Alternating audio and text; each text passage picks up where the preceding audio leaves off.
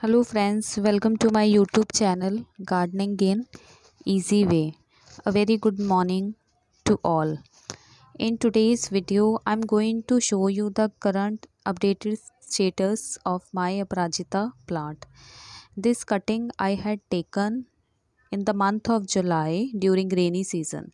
I told you in one of my video that rainy season is the best, so I had used this small pot as well as the poly bag, and you can see I'm showing you the close vision that new leaves have started appearing and it has gained a very good height. Earlier I had used this very thin branch. Now you can see if you select this much thin branch, even the aprajita grows easily in the soil, and the result is before you. This cutting has grown in a very healthy manner. So what are the important points for getting this cutting successful? This is another very major concern. Just like this is the poly bag, I had also taken one of the cuttings. Still some of the leaves are getting dry, but there is possibility of growing this cutting as well. Why? Because the new leaves have started appearing.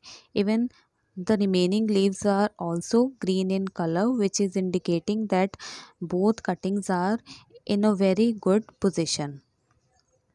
So first point which is very important, that I had used rainy water because I used to collect rain water in a container, and I provided the rainy water in the very beginning phase of the cuttings.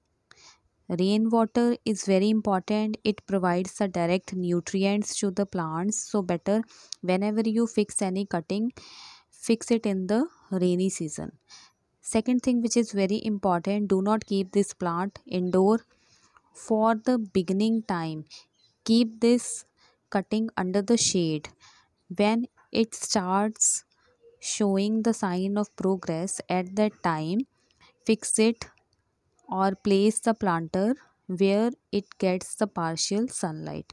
In the beginning phase, never keep any kind of cutting in the sunlight, because in the sunlight, after cupping in the direct contact of sunlight, the plant grows dry. This is the second point which is very important. So whenever the cutting starts showing the progress, just like these small leaves which I am showing you, these have started coming out on the tip of the branch. At that time, shift it in the place where it gets partial sunlight. That is very important, and you must have to follow this point. If you follow this point, ultimately your cuttings will be successful 100%, I say. Now these two cuttings are in a very good condition as I'm showing you. And third condition, never over water any cutting. Water the plant whenever it requires, especially when I talk about cutting. So thank you for watching the video till end.